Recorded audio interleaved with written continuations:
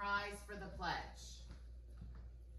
I pledge allegiance to the flag of the United States of America and to the republic for which it stands, one nation, under God, indivisible, with liberty and justice for all.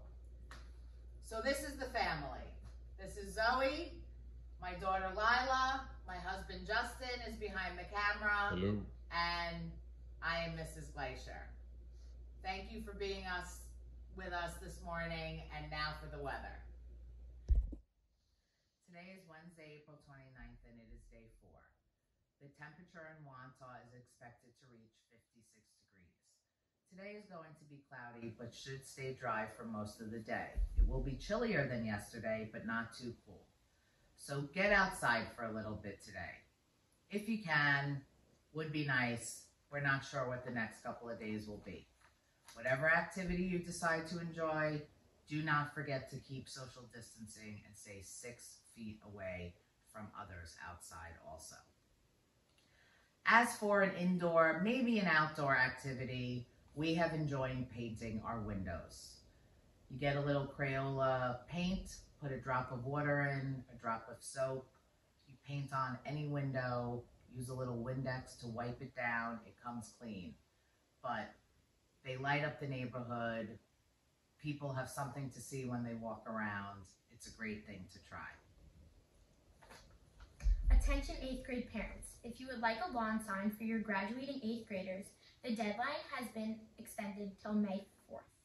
Mr. Schiffer will send you the flyers in the morning. Attention all students, if you would like to participate in the art club, please log into the Google Classroom using the code 52336. Mr. Schiffer will also email the code to your parents.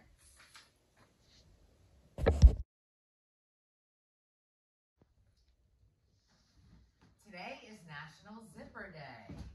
This day commemorates April 29th, 1913, when the patent for the modern zipper was issued. It took a few years to become the zipper we know of it and used today. In 1923, B.F. Goodrich popularized the word zipper using it in boots and patches. We don't often think about our zippers and can be known to take them for granted. But we suggest you think about your zippers today and zip up proudly. It's time for our birthdays today. I could not start our birthday list without recognizing my daughter Zoe's 15th birthday. Happy birthday, Zoe!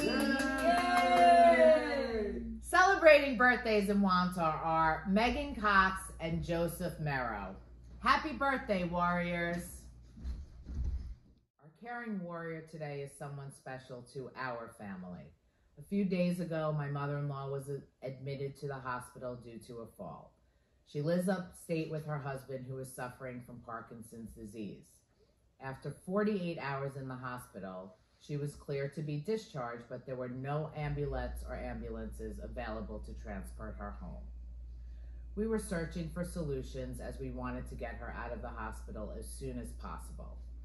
During our search, I was speaking with my sister when her ex-husband called on the line. She put me on hold to answer the call, and it turned out he was leaving the very same hospital after retrieving his father's personal effects, who had just passed away from COVID-19. He immediately pulled onto the side of the road and asked if he could help. He waited just under an hour for the hospital to discharge my mother-in-law so he could transport her home. He didn't care about the inconvenience or the virus risk of having someone who was just in the hospital for 2 days in his car. It was a complete, selfless act, and we would like to show our appreciation by honoring him on this day as our caring warrior. Michael Zimmerman, we thank you and we love you. Thank you for being our caring warrior. We want to also continue to recognize some community members who are on the front lines, making sure that we are cared for and healthy. The following people are all Wantagh graduates who are putting their own safety at risk to help others. Today's caring community members are Paul Fernandez, Wantagh and Malvern Rescue, Danny Galgano, NCPD, and Eileen Skihan, nurse. Thank you for all that you have done during these times. And now for a little treat. My husband Justin and daughter Zoe will sing the Star Spangled Banner.